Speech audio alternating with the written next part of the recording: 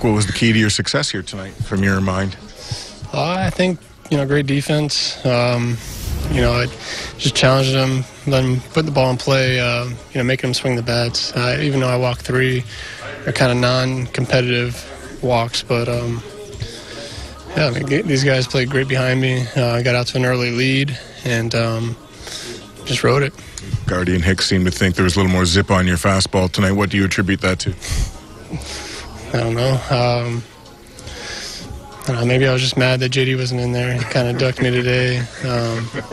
We've been talking about that all year.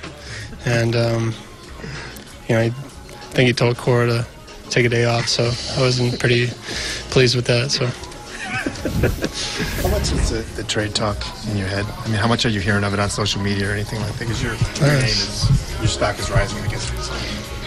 Just pitching for the Detroit Tigers and, just focus on every start, every 5th day, and just giving everything I got. And, whatever happens, happens. Do you ignore that stuff, or are you aware of it? Oh, yeah, you see it. You see your name pop up here and there, but, it happens all the time. And I just got to keep my mind focused on baseball and pitching and just go out there every 5th day and, like I said, and pitch. Does having gone through the process before help you prepare yourself and kind of block it out? I don't know if I'm prepared or whatever. It's just whether I go to a different team or not, it's still baseball and just playing in a different city. But, right now, like I said, I'm playing for the Tigers and love playing here, so. Do you find it weird that the better you pitch, the better the chance that you might go somewhere else? It's just the way it works. So I got to start pitching bad? What I say?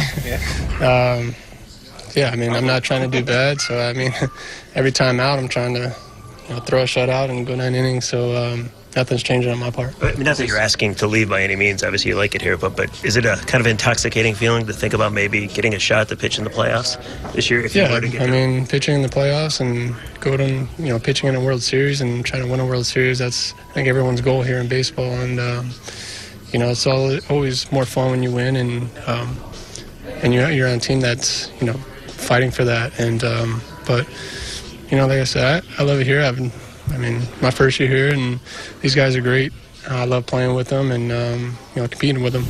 Like you talk about the importance of getting staked to an early lead here, but that's a dangerous lineup. What was your mindset, even though you had a 2-run lead to work with early in the game? Threw everything I could, just trying to keep them off balance. A lot of good hitters, tough lineup to get through, and, just trying to make my pitches, and hopefully they hit it at somebody. Probably knew at some point against them you were going to have to work through a jam or two, the 5th and then the 6th with Jacoby's pitch. Of course, it's like they're in the top of their division, first place team. They're there for a reason, and but like I said, we played great baseball today. We did everything well, and we did, like I said, we did everything well to beat them, and that's how you got to play to beat those guys. You going to text JD? He faked that injury, or? Oh yeah, I've already texted him.